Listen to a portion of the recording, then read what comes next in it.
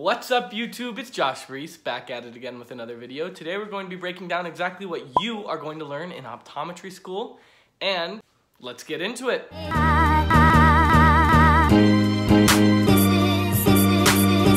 So this is actually a video topic I wish was out there more.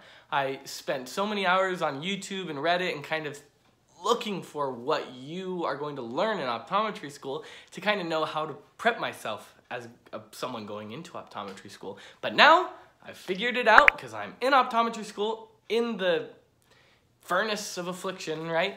And I get to tell you what you are going to learn in optometry school. So let's break it down. So first semester, I'm taking a lot of classes, more than I thought I would take. They said, you know, something like be prepared for 22 credit hours a semester or something like that, and that meant nothing to me. So let's kind of break it down by class and what you're gonna learn. Now, every school is going to be a little bit different, but for me, what I'm learning is one, we have what's called BASI, or BASIG, or BASI, however you'd like to call it, but it's a basic integrated science course. Now, what this is for Midwestern is it's your bulk course. It's all the biochemistry you're going to need to be a doctor, all the histology, all the pathology, all the ologies, right there. And a lot of it's going to be some from undergrad. A lot of it's going to be things you've never thought you'd learn in your entire life. Like, I didn't even know doctors needed to know this. And so it's going to be a lot of science your first few years. There's going to be this huge class. For us, it's BASI, and kind of the pace we're talking about is we have 12 hours of lecture a week for this one class and a test every Tuesday morning at 7. Now that sounds crazy because it kind of is, and we're in optometry school now, so we kind of have to grow up and accept it, but it's just a ton of information, but it's the information that's going to get you to be a doctor.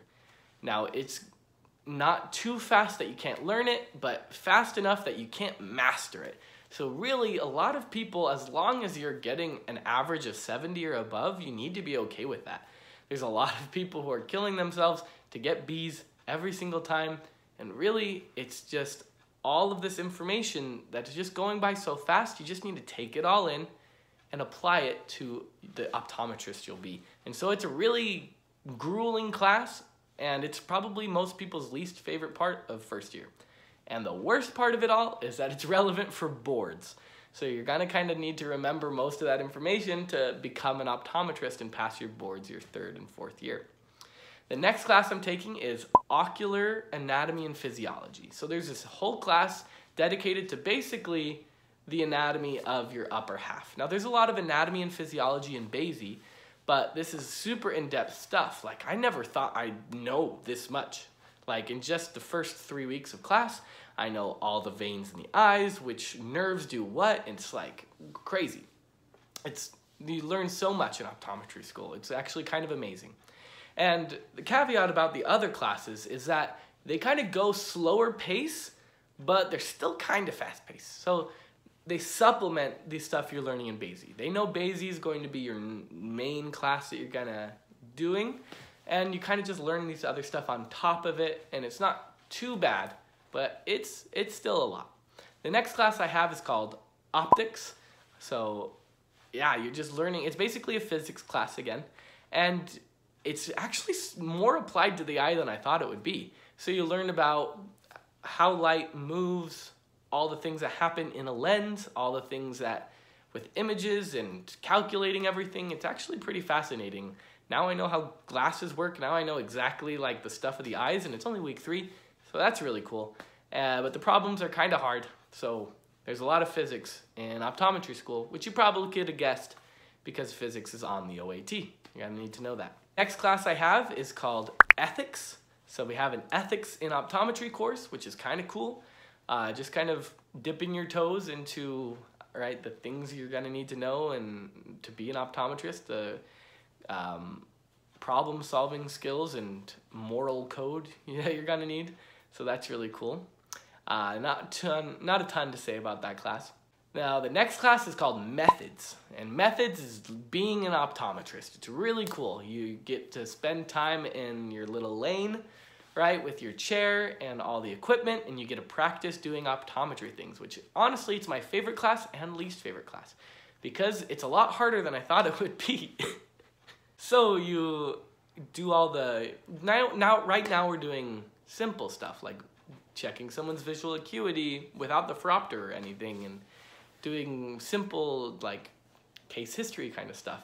But it's hard because the theory behind some of that, and it's called theory and methods, is kind of hard. And so you need to be able to do calculations with what visual acuity means and how to do statistical stuff with that. So it's kind of a deeper class than I thought it was going to be, but it is still a lot of fun to practice it and to kind of get all of the wheels turning in my optometry crave, right? It's nice to be able to be an optometrist your first year and do optometry things. So that's fun. Now, the next two classes I'm gonna kind of group together because they're really just supplemental classes that don't happen very often at all. So the first one's called Bayesian Case Presentation. So basically it's applying your basic science class to optometry. So you kind of get together with different students and you apply these concepts you're learning to being an optometrist. And that's kind of it. It's not super a grueling class at all. It's just kind of actually really educational, which I didn't know about optometry school, is everything's applicable, and it is amazing. I love it. Everything applies to me being an optometrist, and I can see myself using the information all the time. I never thought I'd love this so much. It's amazing. And then the last one is called Interprofessional Healthcare, something that's unique to Midwestern, I believe, and you're in a class with all the optometrists, first-year optometrists, dentists, PA, PT, everyone in one class. And so it's kind of cool, and you're broken down into a group. So I'm in a group with a lot of different professions, and we just talk about how we can collaborate to better serve people. And that's kind of cool. And yeah. Now, that's first year, and at least the first semester. So things are progressing from there. But from what I do know is that the more optometry-like classes that you'll get in the future are going to be second and third year. So things like your big neuro classes, your big ocular disease classes, you have more methods second year, and you have different vision therapy, so those are a lot of things that you can look forward to for your second and third year. And then your third year, you transition into clinic. So your third year, you have classes, a bulk of it, and then a few days and hours in clinic. Right, so you get to be an optometrist for someone. Amazing, right? And that's kind of what you look at in third year, right, when you start. And then fourth year, you're doing what's called rotations, where you are just an optometrist your fourth year. And you're just really narrowing down all of those things, all of those skills that you need to practice, you get your fourth year to do. And that's when you take boards as well. One part your third year, and then the rest your fourth year. So that's what you learn in optometry school. And go ahead and smash the like button and comment down below what you're looking forward to most in learning about optometry school. And if you're already an optometrist, go ahead and comment the most useful thing you learned in optometry school as well. Go ahead and smash that like button and subscribe, and we'll see you later.